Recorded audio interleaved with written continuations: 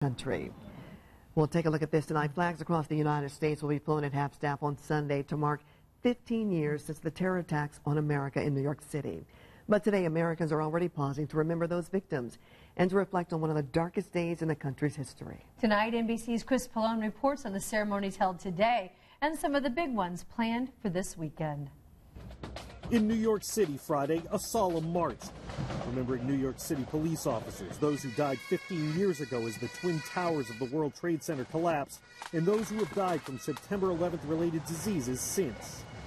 Today, September 11th remembrances are as much about celebration as they are about solemnity, celebrating the lives of those lost, but also celebrating resilience, recovery, and rebirth. Literally out of the ashes, we have rebuilt stronger and taller.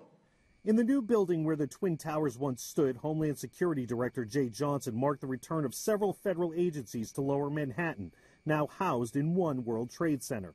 Terrorism cannot prevail if we refuse to be terrorized. In Washington, members of Congress sang and prayed on the Capitol steps.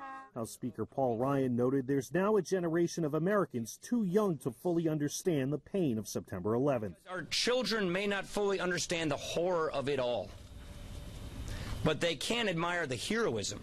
Many now draw inspiration from the survivors. People like Lauren Manning, who is in the North Tower and lives every day with the horror. We will all be touched by adversity or wounded at some point in our lives, but we can refuse to be held by it. 15 years.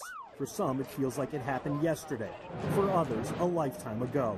For both, a day which will never be forgotten. Chris Pallone, NBC News, New York.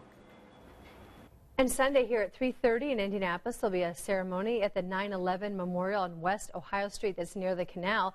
I'll be there and the host and MC for the day. After the ceremony, the Wright brothers will perform a free concert. And also tonight at 5 o'clock, we have some breaking